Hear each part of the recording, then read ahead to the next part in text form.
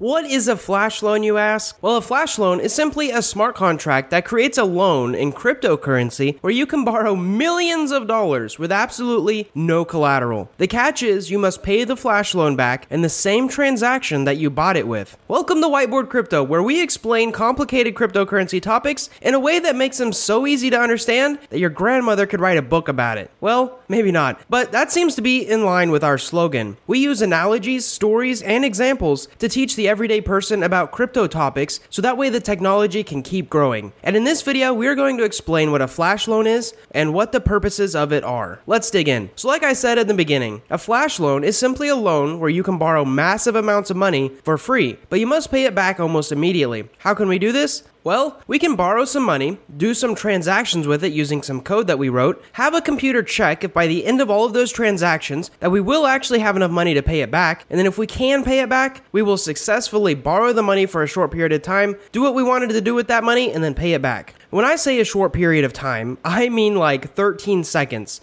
because that's about how long an Ethereum block takes to be validated. Now right now, currently there are around 3 main uses of a flash loan. We're going to cover all 3 in this video, but if you're in this far and you already understand what a flash loan is, consider leaving us a like and subscribing, because that means we've done our job well. Flash loan purpose number 1, trading arbitrage. Imagine a situation where you could buy an apple for $1 from your mom, and then sell that apple to your dad for $2. You could easily double your money. You just keep taking the money that you have and doubling it. Well, this is exactly what trading arbitrage is, except in the case of cryptocurrency, you might be able to buy the basic attention token for $100 at Coinbase, and then turn around and sell it to Gemini for $101, making a single dollar of profit. However, with flash loans, you can borrow $100 million of money that is not yours to do this trade over and over and over again. Let's go through that example. Let's say you bought $100 million worth of basic attention token on Coinbase and then sold it to Gemini for $101 million,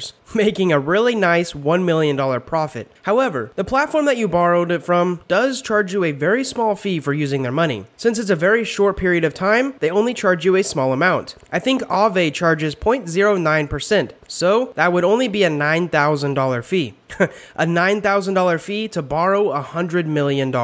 This is one of the most common uses of a flash loan, and you should know that it didn't take long for people to write automatic bots or automated systems that did this automatically for them. This is why it's now rare to be able to create a flash loan that takes advantage of a trading arbitrage. However, you should know that it is possible. Use number 2 is Collateral Swap. Now this one has less potential for profit, but creates a useful tool for those borrowing and lending. Let's say you had $500,000 in Ethereum that you were lending out. You did that so you could earn interest. And because of this, you borrowed 400,000 of DAI, which is a stable coin. Maybe you wanted to trade that ETH for something else. Well, you would have to pay back your DAI to be able to get access to that Ethereum, so then you could trade it to something else and then deposit that new coin back into the lending platform where you could then again borrow back your $400,000. If you used a flash loan, you could do all of this at once instead of using multiple steps. So maybe you're less bullish on Ethereum and you want to trade out your collateral to an Ethereum version of Litecoin instead. You could simply write a flash loan that borrowed money to pay back your loan, swap out your Ethereum for Litecoin, and then deposit it back, and that way you essentially changed out your collateral without touching the true $400,000 that you borrowed. Purpose number 3 is self-liquidation. So let's say you deposited around 100 Ethereum into Aave, which is a lending platform about a year ago. At that time, it was worth $200 each. So basically, you deposited $20,000 worth of Ethereum. You did this because you were bullish on Ethereum and you thought it would go up. Plus, you definitely wanted to earn some free interest on it. However, at the time you needed the money, so you took out a loan based on your Ethereum. You took out $16,000 in Tether. You transferred it to your bank account and then cashed it out so that way you could pay bills. Well, let's fast forward to now. Now Ethereum is worth $2,000 each, so you still have $200,000 worth of Ethereum locked up as collateral. But now it's worth way more, and you want immediate access to it. So what you do is you have to pay back the original loan of $16,000. However, you don't have any Tether because it's been a year and you paid bills with it. So what you do is you take out a flash loan of $16,000 of Tether to repay your loan and then get access to your initial 100 Ethereum. Then you immediately take some of that Ethereum, convert it to Tether, and use that Tether to repay your original loan. So now you have withdrawn around $184,000 worth of Ethereum without actually putting any of your own money up front. You liquidated yourself. This is the third use of a flash loan. You borrowed $16,000 in one transaction and used code so that you could pay it back in the same transaction. Now, of course, there were fees, but now you have $184,000 worth of Ethereum sitting in your cryptocurrency wallet. The next thing I want to talk about is something very important. It's called flash loan attacks. So flash loans can actually be used to exploit vulnerabilities in certain smart contracts. For example, someone found out that there was a bug in the Pancake Bunny protocol. If you don't know already, Pancake Bunny is a yield farm that pays users in Pancake Bunny for users lending their coins and tokens. In short, there was a bug that the exploiters found that created a lot of Pancake Bunny tokens. So what did they do? These exploiters borrowed around $700 million,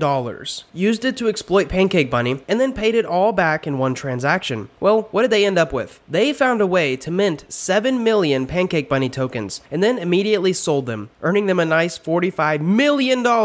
In short, they borrowed $700 million for free, used it to exploit a bug that gave them $45 million, and then paid back the original $700 million. This is one of the ongoing risks with cryptocurrencies. Bugs and exploits can be in the code, and flash loans allow attackers to maximize those bugs. Many people on the outside looking in may think that this should be illegal, that it shouldn't be allowed. However, there are actually many developers who believe it is totally legal and ethical because it was just a bug in the code. Anyone could have found it, including the developers who created Pancake Bunny. We want to know your thoughts. What do you think? Leave a comment below if you think this is moral and ethical. As we end this video, we hope that you enjoyed it, and most importantly, we hope that you learned something about flash loans. If you did, consider subscribing for more videos just like this one. Thank you guys so much for watching, and we hope to see you in the next video.